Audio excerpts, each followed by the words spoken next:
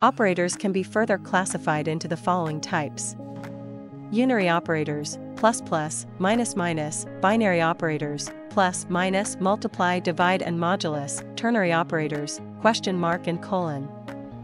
Unary operators are of two types, postfix and prefix.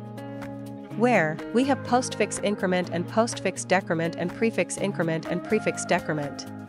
Postfix increment is a form such as a plus plus, whereas form of a postfix decrement is a minus minus.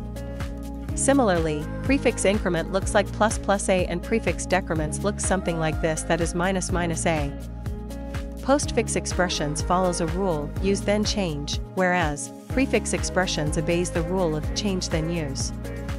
Postfix can be evaluated as say a equals 2, system.out.println, a, plus plus, evaluates the value of a, from 2 to 3 but prints 2 and, system.out.println, a. This line prints 3, which is the evaluated value of a postfix form, after using the value 2 in the above statement. Same is applied for postfix decrement also. Prefix increment and decrement works exactly the opposite of postfix operation. Say, a equals 2, system.out.println, plus plus a, also evaluates from 2 to 3 and prints 3, system.out.println, a. This also prints 3 as the value in this case gets changed first, being a prefix form following the rule of change then use.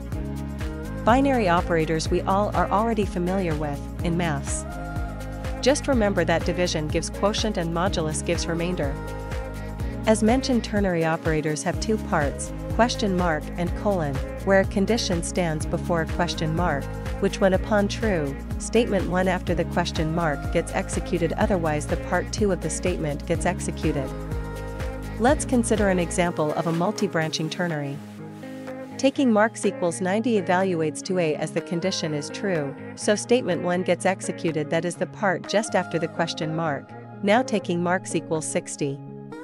This evaluates the grade variable to c as none of the conditions are true, so the final else statement runs. Similarly, considering marks equals 89 prints b as the second condition is true, so the block after the second condition gets executed. Now quickly solve this and comment down the answer.